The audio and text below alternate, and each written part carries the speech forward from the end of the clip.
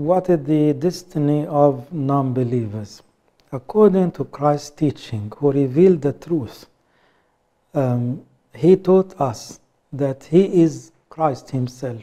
It's the only door of heaven. It's the only way to live forever happily. And having a real relationship with God, the source of life, you will live forever. If you don't want any relationship with God, who is the source of real life, you will not enjoy the real life. So it's like a deal. It's very logical and very reasonable.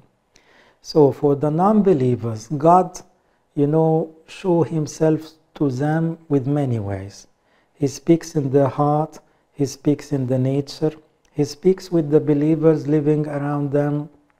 He speaks in their history in many circumstances, using many tools of telling them the truth. But if they kept themselves away from God in the non-believing side and resist all the truth, they choose to be away from life. So the fate of non-believers is not eternal life. It's life in darkness, which is like hell and Hades. And that's the teaching of the church. And they are responsible for their salvation or for their bad ending, because it's not the will of God, but the will of man. The will of God is the salvation of everyone. And He showed it by many ways. He created man to live forever. And He came to save man, and it cost Him a lot. So the will of man against the will of God, then the end result is the responsibility of man. So for the destiny of non-believers, actually there is no salvation for non-believers.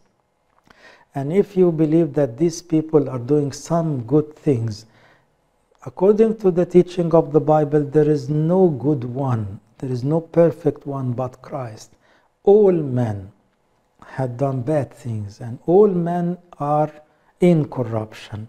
So the end of corruption is eternal, darkness. So we cannot just, because we love the non-believers, simply think that they may have different destiny.